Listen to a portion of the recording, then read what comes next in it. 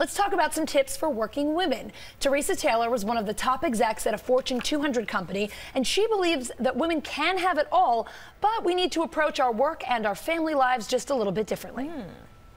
I wrote it to encourage women to stay in the workplace. In her book, The Balance Myth, Teresa Taylor is helping women rethink work-life success.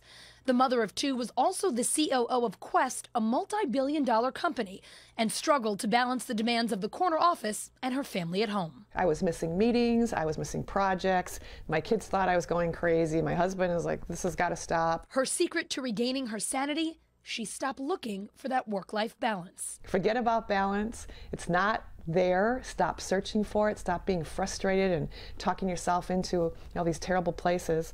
And in fact, integrate.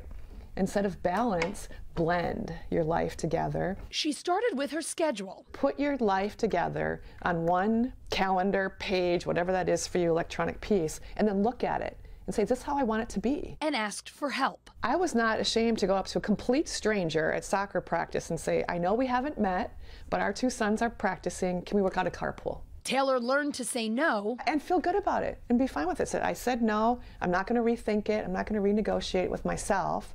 I said no, and I'm done with it. She surrounded herself with a great team at work. Well, I have a Parks and Recreation degree. It was my undergraduate degree, and somehow managed to, be a CEO of a major corporation. It was because I surrounded myself with people that were far brighter than me and experts in different areas. And when all else failed, let it rip. So I went into the women's bathroom and cried. I went home and had, 5 margaritas. I did those things to just let it go, let it release out, and then get over it and get on with it. Because you have to put your game face on when you go back to the office. Nobody wants to see their boss having a meltdown. That's not a good idea. Another great strategy Teresa says she uses a layer system. It's just like getting dressed when you're not sure what the weather is going to be like. Wear layers so you can take them on and off as needed.